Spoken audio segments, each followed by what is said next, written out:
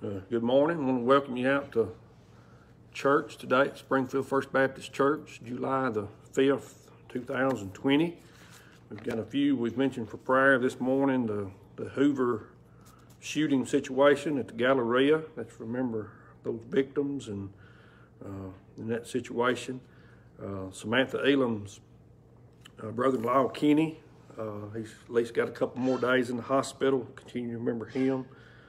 Eddie Holloway is, we continue to pray for his lungs, that he can have this surgery on his stomach. Glendora is not feeling well this morning, and she's at home, and continue to pray for her, and as they come doing therapy on her, getting her used to walking again. Lincoln Crowden continues to be in Huntsville Hospital. Let's continue to pray for him. Paisley Davenport seems to be doing well with her kidney transplant. But let's continue to remember her. The nursing home residents, a lot of them are, as we just got through talking about, are used to not having any visitors, but there's several that was used to having visitors that can't have any. And so let's pray for not only the residents, but also those that go in and out the doors attending for those residents. Our country, probably each one of us knows what's going on in our country these days, but I'm just going to be out on the line with this. There still is no better place to be than in the United States of America. James, as you said a while ago, 244 years of freedom. And I can't think of anywhere else I'd want to be, unless it's heaven, of course. But as far as on this earth, the United States of America is tops, still is. And but there's lots of things going on that folks need a touch from God. And so let's continue to pray for our country, our leaders. Election coming up. Continue to remember our church, that we'd always be doing the things that pleasing in the Lord's sight. And remember, Wednesday evening, we're going to continue our study on the spiritual fingerprints of the visible church. And this Wednesday night, we'll be looking at that the early church continued steadfastly in fellowship. And so let's keep that in mind. We'll be back online tonight, having services tonight at 6 o'clock. Also be back online and having services here Wednesday night at 7. And again, Wednesday night, we'll be back in Acts 2 in verse 42. Right now, let's bow our heads for a word of prayer, and then we'll get started with the sermon this morning. Heavenly Father, Lord, I thank you, Lord, today for your many blessings. Thank you for the opportunity we have to gather together this morning. Thank you for the technology we have that can reach out and allow people to be gathered with us from home. And Lord, we've mentioned several this morning, Lord, that stand in need of your touch. Lord, we thank you for meeting each and every need that we've mentioned this morning. And Lord, just be with our country, be with our leaders as they make decisions that affect us not only today, but in the days to come. And Lord, I just ask you to be with the election, Lord, this year, that each one of us would take the time to exercise a right that we have as a citizen of the United States. Everyone that's 18 years old and older has a right to cast their vote. And Lord, may we seek your face to see who we need to vote for. And Lord, be with our church, Lord, that we'd always be the shining light that we need to be in this community. And Lord, I thank you for all these things in Jesus' name. Amen. This week I've read, and as soon as I read some information that I'm not going to use this morning, I knew exactly who they were talking about, so I'm not going to use that information. We could talk about some draft picks that have happened in the past, but we ain't going to do that because that would Some of you would know exactly, like me, know exactly who we're talking about, and then the others could go ask Mr. Google who was Marty talking about, and maybe Google would spit that information out. So we're not going to talk about that. Instead, let's talk about this right here. A soul is saved and begins growing in faith, becomes a practicing saint, producing fruit and praising the Lord. A second soul is saved. Instead of becoming a practicing saint, instead of producing fruit, instead of praising the Lord, they slip away, never to be heard from again. The only place, we're going to look this morning to the only place that has the word backslider in it. Now, throughout the Bible, the idea of a backslider can be found here and there, but there's only one place in the King James Version where the word backslider is located.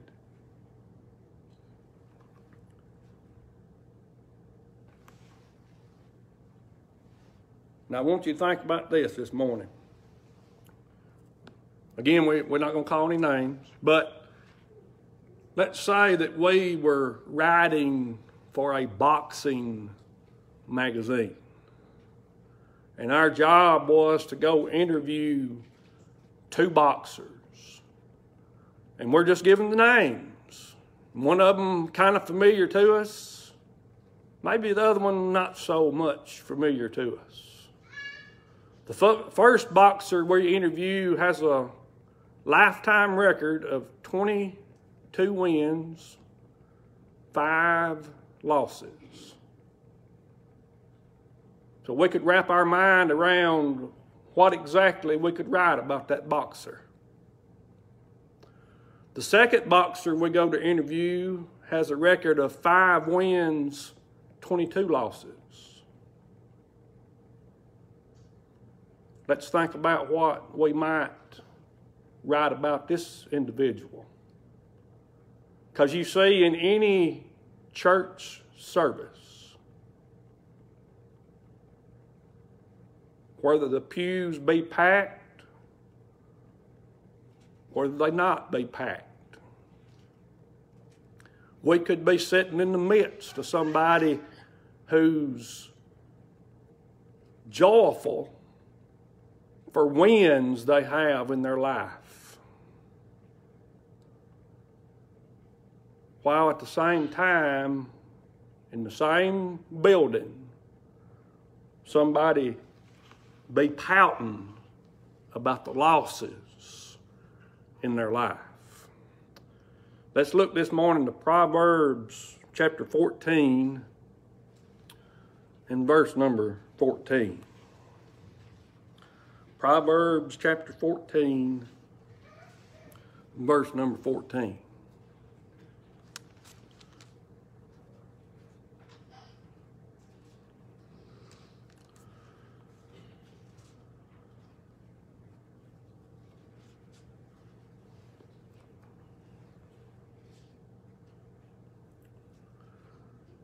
King James Version of the Bible says this: the backslider in heart shall be filled with his own ways, and a good man shall be satisfied from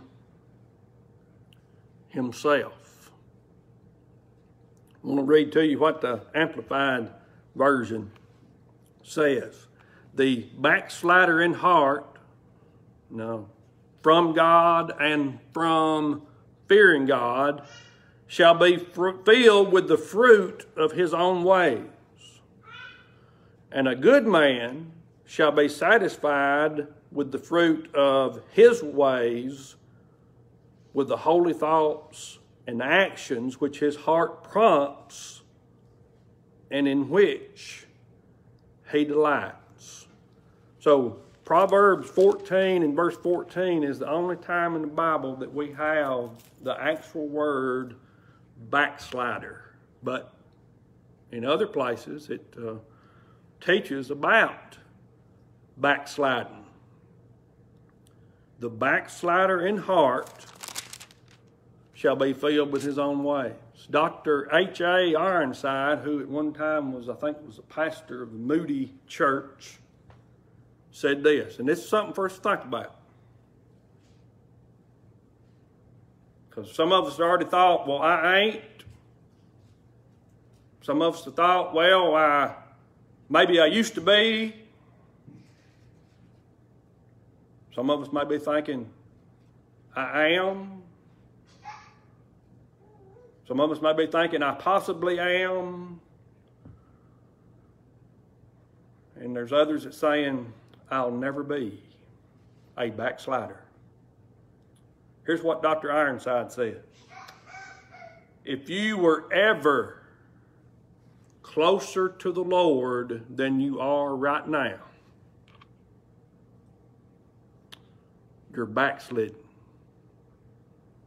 Let me read that again. If you were ever closer to the Lord than you are right now, then right now, you're backslidden. That's his definition of being in a backslidden condition. What words translated backslider there? You might want to know. Well, it's a word. I think I've got it. Sug. S-U-G is its spelling, and S-O-O-G is its pronunciation. Some words might be backslider, drive, go back, turn away, back.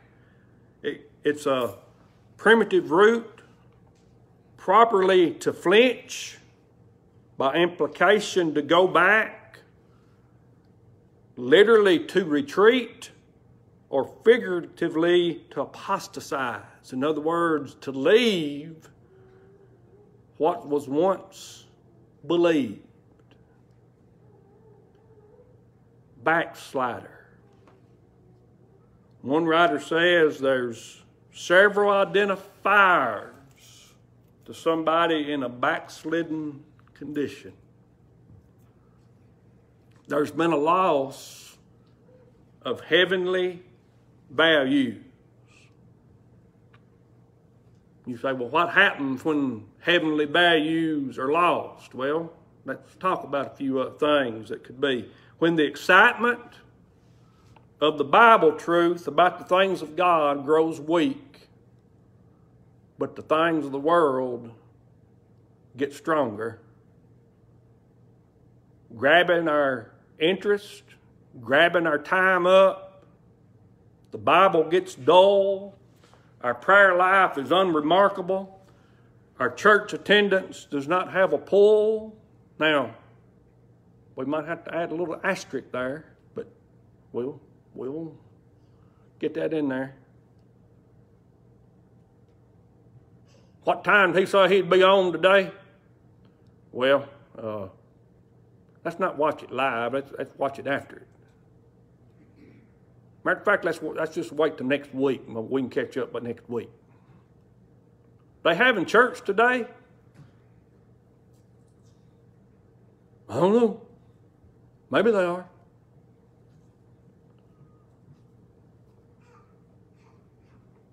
Living in that condition is a hard way to go. A second way that we can be in a backslidden condition is a loss of conviction of sin. I remember taking Amy out to eat at a restaurant. Amy, I believe it was the night of your senior prom back in 1988, if I remember correctly. She'd never been there, I'd never been there. And Jimmy, it looked like they hadn't paid their light bill. They had them lights on whatever setting it was on the dimmest couldn't hardly read. Now, we've been other places since then, been kind of similar, but we couldn't hardly read what was on the menu. But you know, the longer we sit there, nobody adjusted the lights, but the longer we sit there,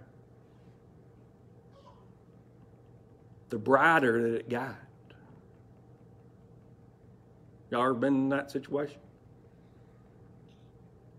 Dimly lit room, nobody touches the lights, but after a while, it don't look as dark as what it once was. You say the closer in sin we get, the less we see wrong with it. John chapter 3 explains it this way, that we need to be coming to the light, not running from it. Lazy in service. I've told most of y'all in here are going to know what I'm fixing to say because you've already heard it. I've gave Amy instructions about my tombstone. No pictures. Now, could you imagine somebody walking through a cemetery and seeing a picture of me looking like this? The cemetery at times is bad enough, but to come through, there's Mosley smiling. So I've asked for no pictures. And if anything besides name, birth date, and date of death is on there, I wouldn't mind having what Jesus said about Mary on the tombstone. And maybe, since lack of space, maybe they could put it for both of us. They did what they could.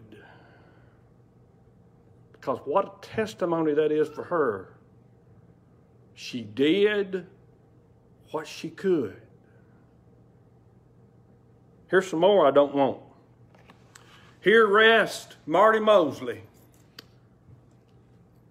That's all he ever did.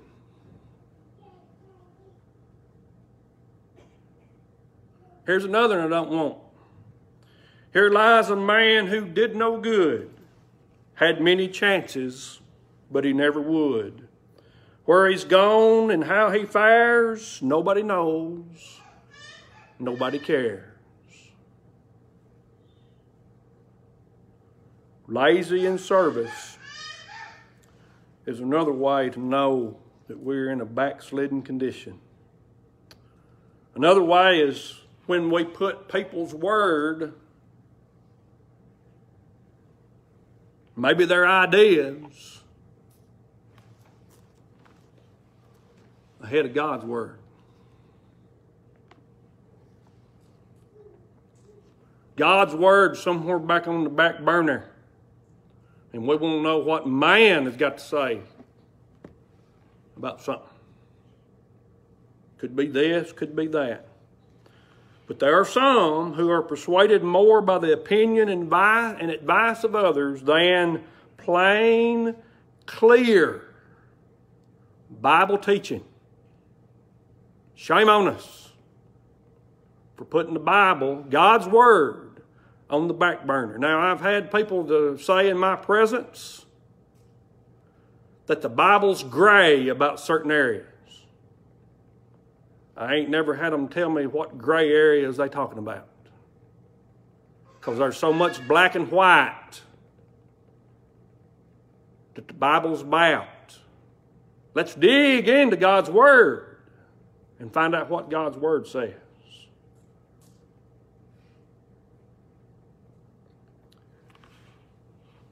Last one we're going to talk about, backslidden condition, is a loss of testimony. Here's the way one guy describes testimony. I'm still trying to wrap my mind around it totally, but I think I get what he's talking about. Man's Christian character is like a tree. His testimony as its shadow.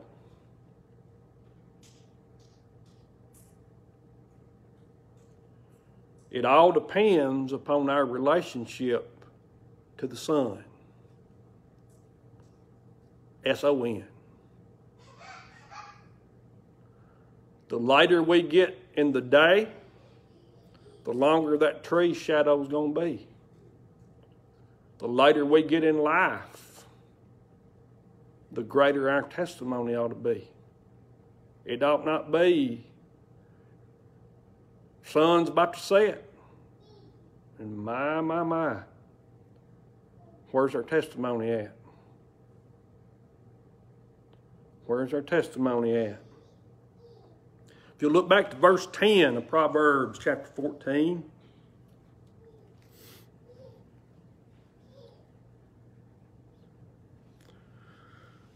King James Version says this: the heart knoweth his own bitterness. The heart knoweth his own bitterness. And the stranger doth not intermeddle with his joy. Now, we as church folks, we ought to take that last part of that verse to heart. I want to remind you about some things we talked about in the past week.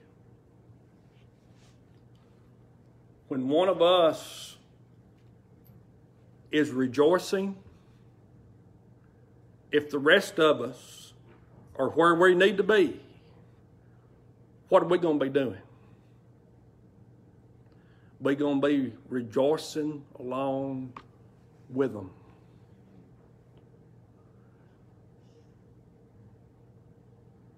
If one of us is grieving and sorrowful, what's the rest of us need to be doing?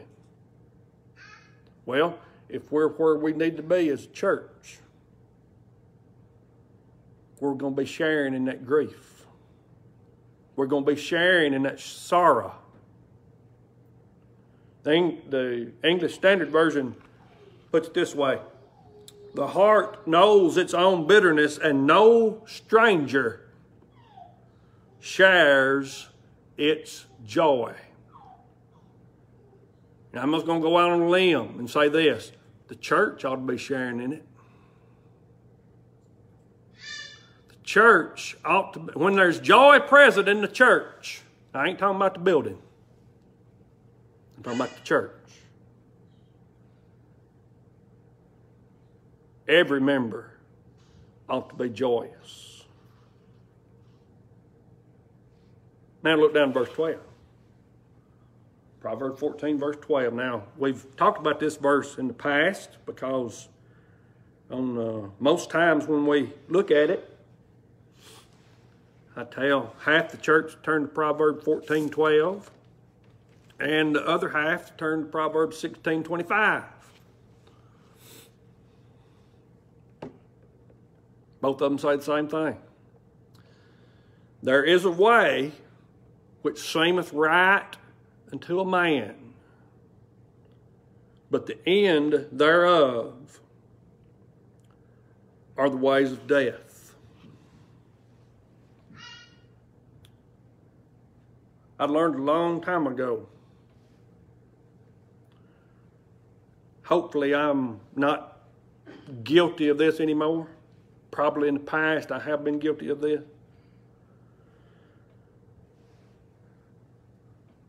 I've heard a lot of people say, if I was only, you fill in the blank. I'd be, you fill in the blank. Something happens to somebody's family, all too often we think, well, if I was them, would we? I'm going to remind you, but by the grace of God, we're not in that situation. But by the grace of God go we.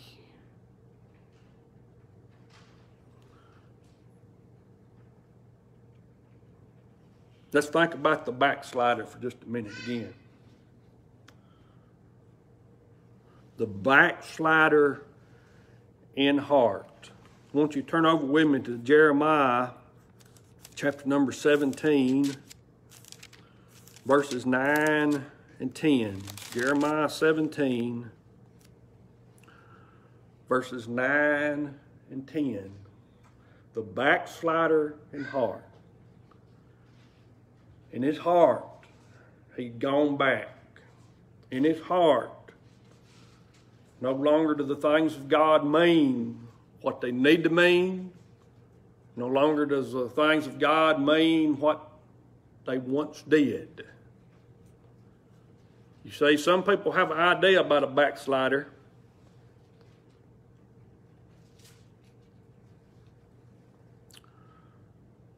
Some people might think that a backslider loses their salvation.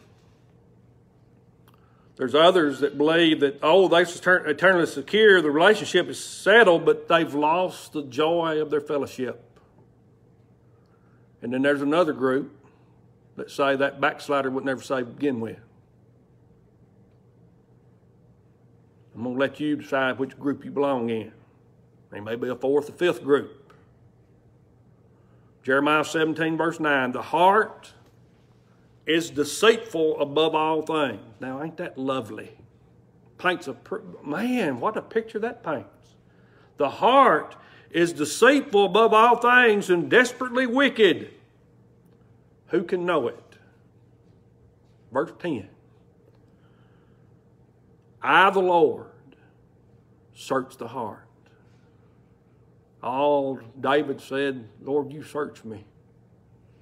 Search me and know me. Search me and know my heart. Search me and know my thoughts. See if there be any wicked way in me. And lead me in the way everlasting. In Psalm 139. I, the Lord, search the heart. I try the reins. Now, I'm of the opinion that if you look up what in the world he's talking about right there, the reins, he's talking about the kidneys. You find out how healthy your kidneys are, you find out how healthy you are. You find out how bad off your kidneys are, you'll find out how bad off you are.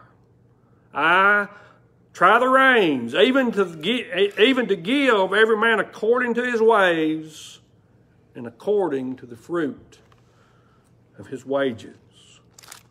Turn over with me to Ephesians chapter 3. Verses 16 and 17.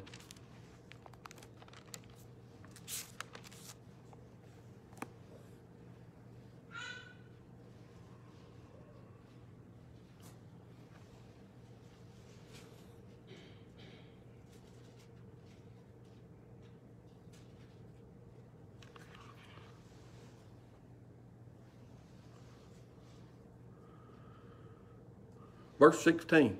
This is what he desires to happen in our life. Now, I want to ask you, somebody in a backslidden condition. One writer says this can't be going on in their life. Take you back to several years ago. I told a story about Jimmy inviting us over, telling us that he gave Mosley's, y'all come on in, what's mine, yours, you have full run of my house. And then he locks us up in a closet.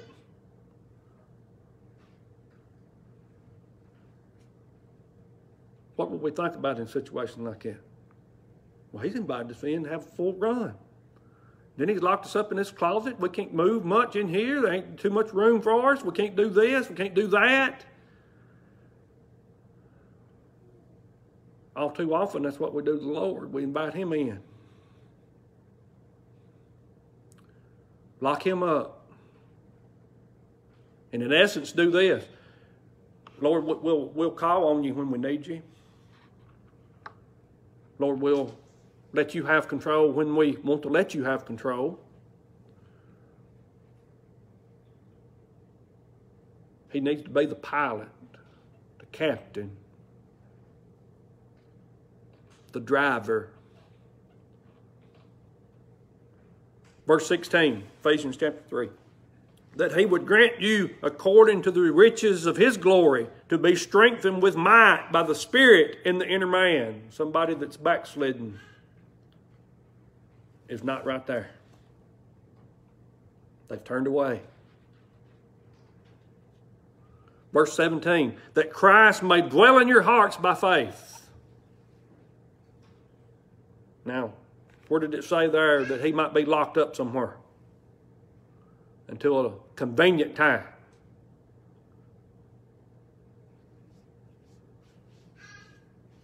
It doesn't say that. That he might dwell in your hearts by faith, that ye, being rooted and grounded in love.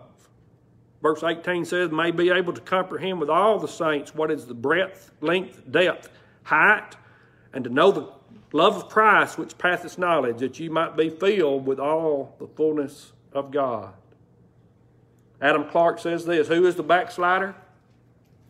Backslider is the one who once walked in the ways of religion but is withdrawn from them. The backslider is a man who once fought manfully against the world, the devil, and the flesh, but has now retreated from the battle. Who is the backslider? The man who once belonged to the congregation of the saints, but now has been removed from them. Who is he that is a backslider in heart? It's not he who was surprised and overcome by the power of temptation and the weakness of his own heart, but he who drinks down iniquity with greediness. Who gives cheerful way to the bent of his own nature, and now delights in fulfilling the lust of his flesh and of the mind, who loves sin as before he loved godliness. The backslider in heart will be filled. If you'll turn back to Proverbs 14 with me. The backslider in heart shall be filled with his own ways.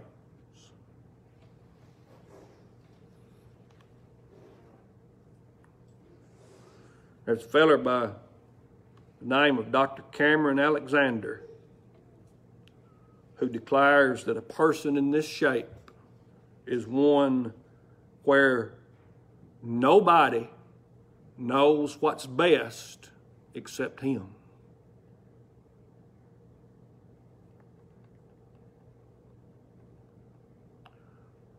Friends, if we ever find ourselves in that shape, if we're in that shape today, that nobody else knows anything but me, nobody else knows what's good for me but me, I want to point you back to God. Because without him, we can't be good. Without him, we're not good. Without him, our righteousness is as filthy rags. But with him, we're justified. With him, we're sanctified.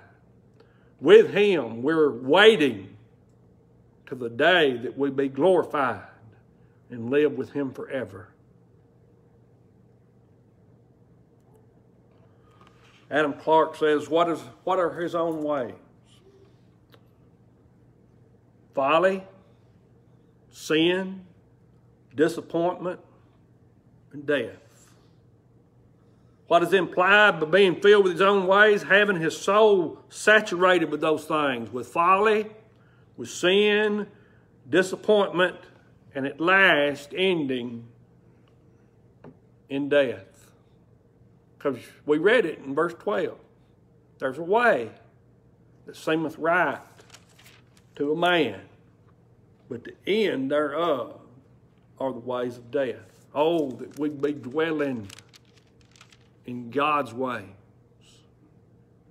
That we be striving for God's ways. That we'd put aside self. Most of us, I ain't going to throw all of us under the bus, most of us, if it ain't the top verse, it's got to be in the top two. When we think about the the words we find in Proverbs, most of us in the top two. Some of us might have the woman of Proverbs 31 at top. But I think right below that's Proverbs chapter 3. According to who we're talking to, one or two. I believe that. Most of us. Look over there to Proverbs chapter 3.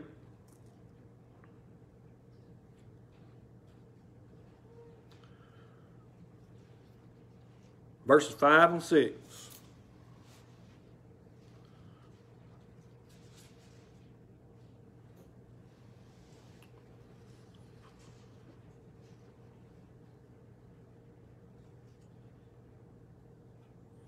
I want to remind you while you begin looking at verses 5 and 6. There's a way that seemeth right to the man, but the end thereof are the ways of death.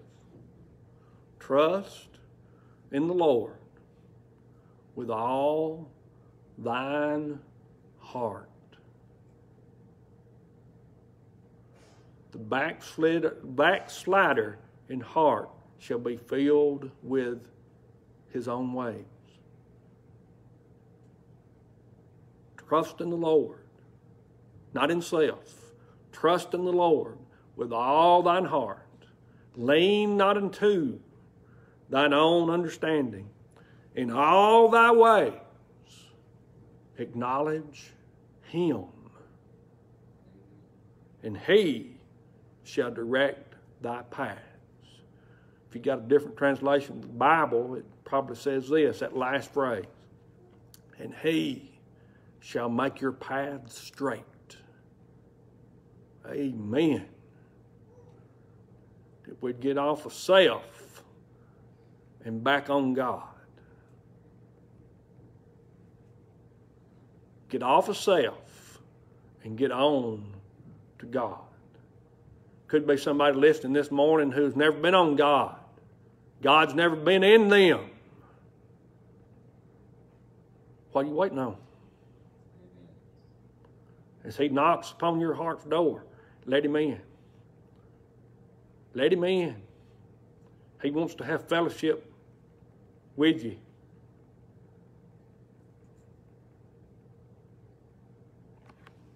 Let's look back to Proverbs 14, verse 14. The backslider in heart shall be filled with his own ways, and a good man shall be satisfied from himself.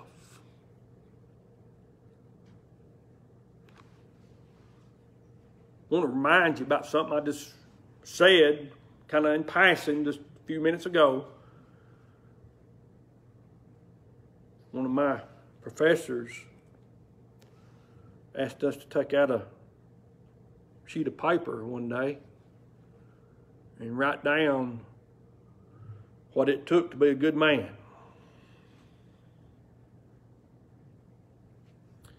And those of you that remember this story knows this. He didn't like my answer.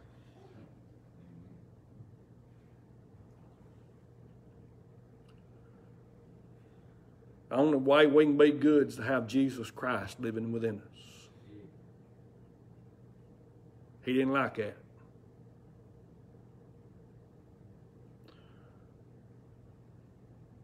Didn't care for it. Maybe this morning there's somebody listening and somebody here may not like that. But as we said a while ago, our righteousness, the best that we have, is filthy rags before him. There's no one good, not one. So when it says in the Bible, a good man, I believe this is talking about somebody that's got God in their life. He's number one in their life. Jesus Christ is their Lord and Savior. That's the only way we can be good. I ain't talking about a good old boy. I'm talking about a good man, a good woman.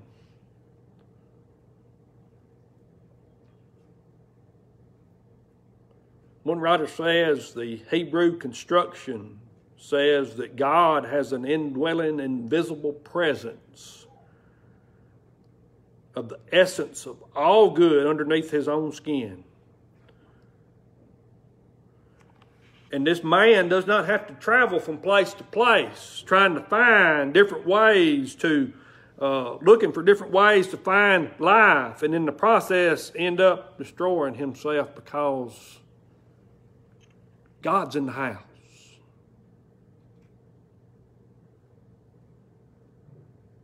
Who is a good man? The man whose heart is right with God. Not the backslider. Not the lost man.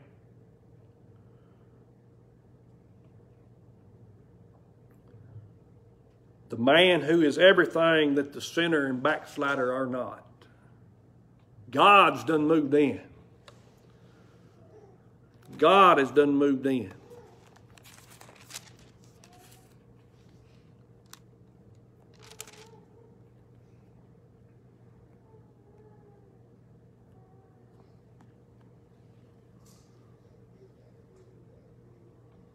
If you'll look over with me to John chapter 14, verse number 23.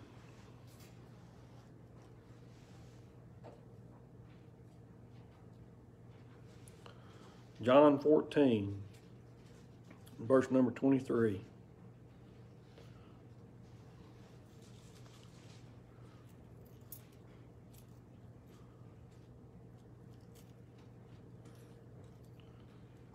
Judas, this is not talking about Judas Iscariot, had asked him, Lord, how will you manifest yourself to the world?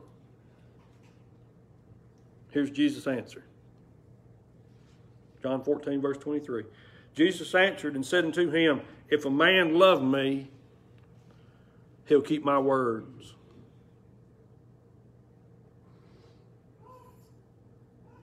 Now, he didn't say if a man love me, he'll turn his back on me. If a man love me, he'll do whatever he wants to do. No, but if a man love me, he will keep my words. I want to ask you something. I'm going to go back just a little bit before we finish this verse. How are we going to keep what we don't know?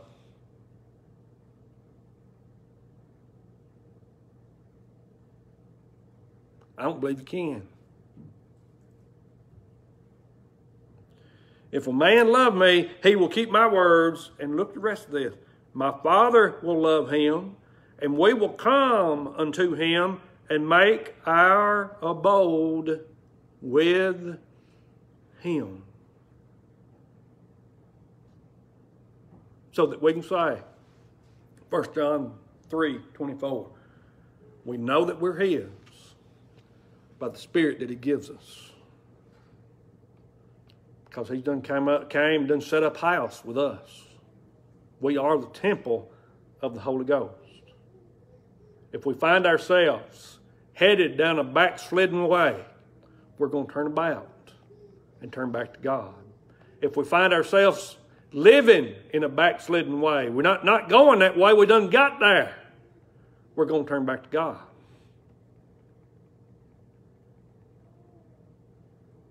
If we find ourselves lost and the Lord knocks upon our heart's door,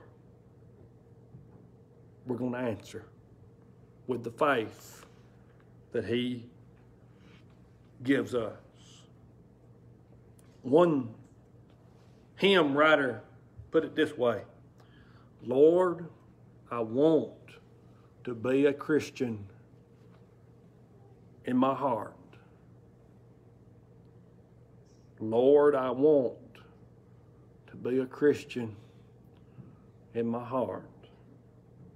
In my heart, in my heart, Lord, I want to be a Christian in my heart. The backslider in heart shall be filled with his own ways, and a good man shall be satisfied from himself. We're going to be satisfied with God. Let's bow our heads for a word of prayer. Heavenly Father, Lord, we thank you for your many blessings. Thank you for allowing us to be gathered as we are today. Thank you for your word. And Lord, no matter where we find ourselves today,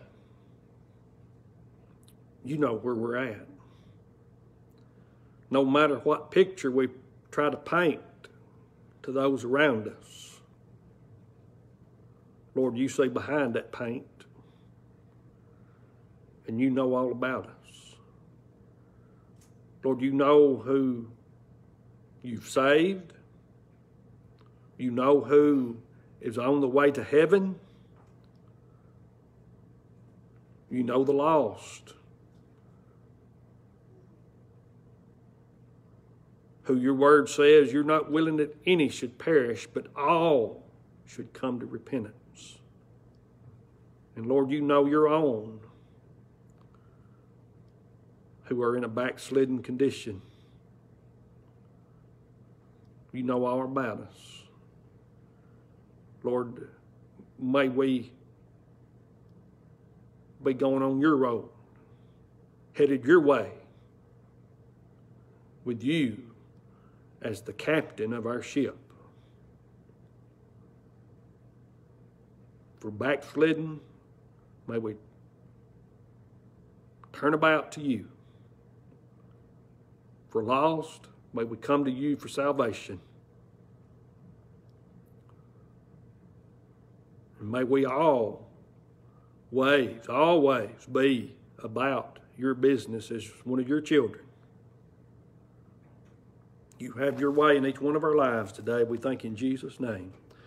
Amen. Well, we thank the folks from Facebook tuning in. Hope you'll be tuning in again tonight. And we'll be back on about 6 o'clock this evening.